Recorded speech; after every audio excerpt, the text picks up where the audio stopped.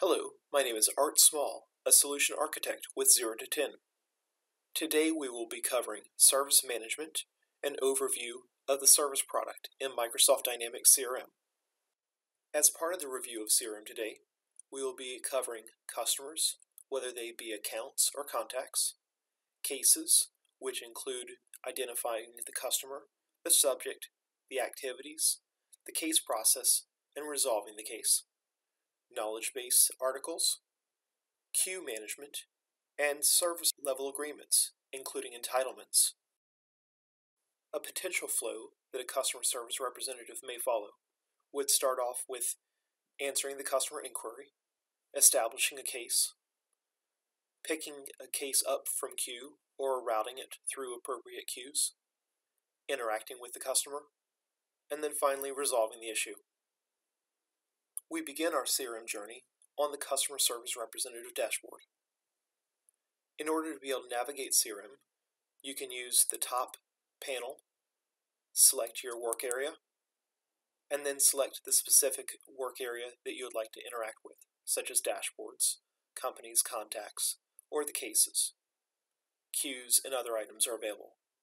This is all based upon a security model, which will limit the amount of information shown to just that information appropriate for the user's role. There can be multiple dashboards that the user could make use of.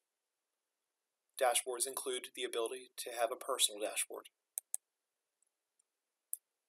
Some of the information that a customer service representative may be interested in tracking includes cases by SLA status, cases by mix, open activities, cases by mix of the priority, resolution of prior cases, and monitoring company announcements. Dashboards can also be interacted with by going into a large scale view, choosing a field in which to break down the information, for example, looking at cases by their particular type,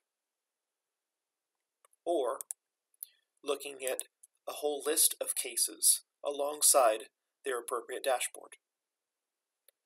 In this manner, we can click on appropriate areas of the chart and it will filter to just those records contained. One can then open up the case directly, open up the customer, or perform additional analysis.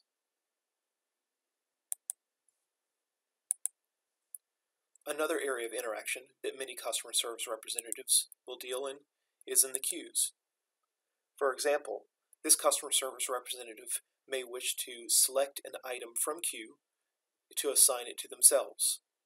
Here, we'll be selecting it from the need assignment. We can pick up this case, and this case can now be added to the user's personal list of cases. Switching to the items that this representative is working on, we can see that they have 3 cases in their personal queue. This includes the case they just picked up.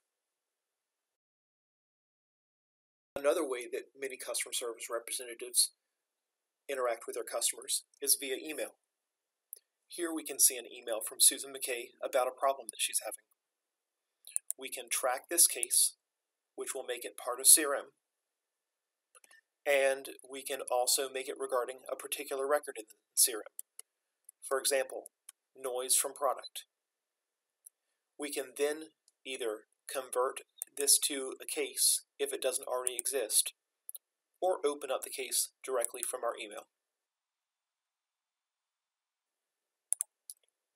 Returning back to our CRM browser, we can also navigate to cases or other items that have been looked at recently via the recent records, and we can open up that case that was in the email, which is also in queue. This is a case. We can see that the modern layout of Dynamics CRM makes use of the full screen. Along the top of the record, we see the name of the case, along with the business process flow, or the process bar. The process bar allows us to have a standardized approach that all CSR reps will take in trying to work a case. process bar is not limited just to one particular flow, and there can be multiple processes. For example, if a process is appropriate for a different business unit, that could be the default for that business unit. The process flow allows us to know what is the major order in which we need to conduct the work, including, for this example, identify, research, and resolve.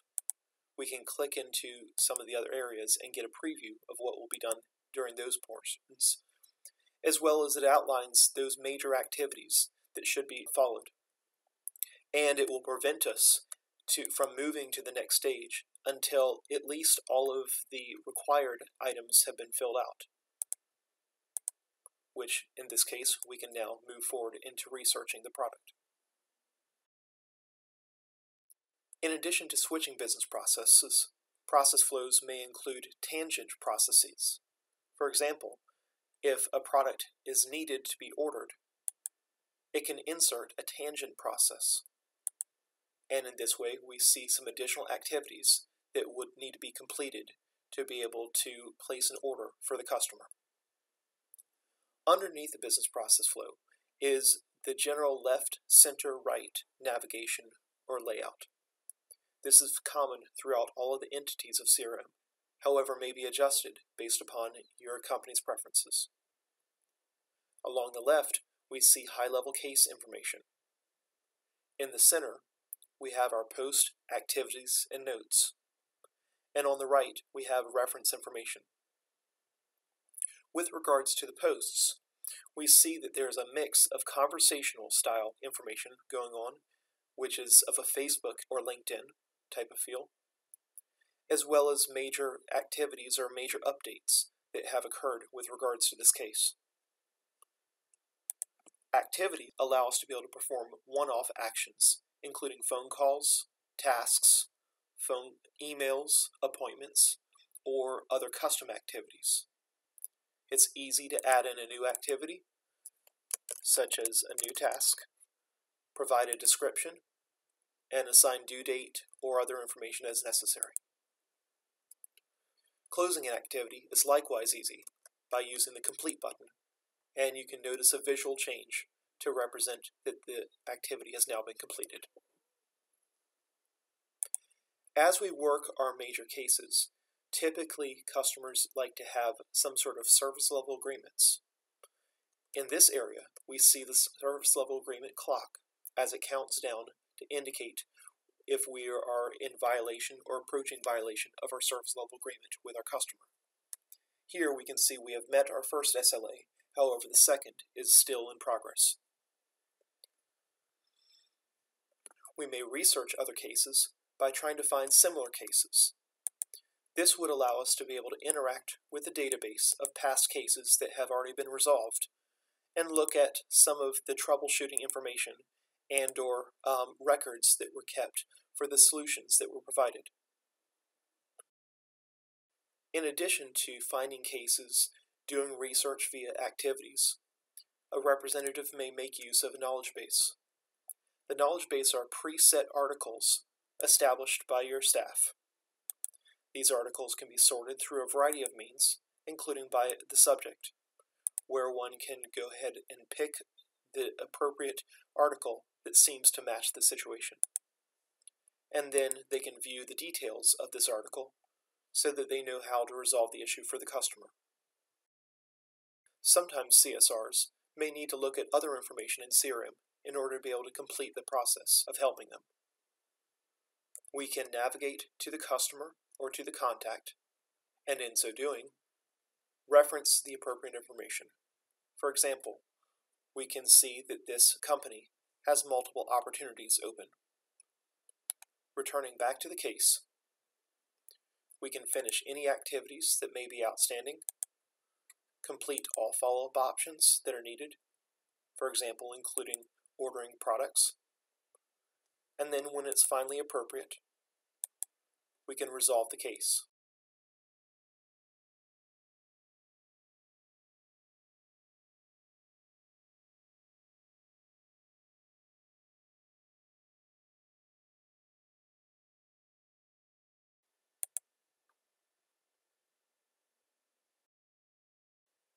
Customer service representatives are not the only people who need to use CRM.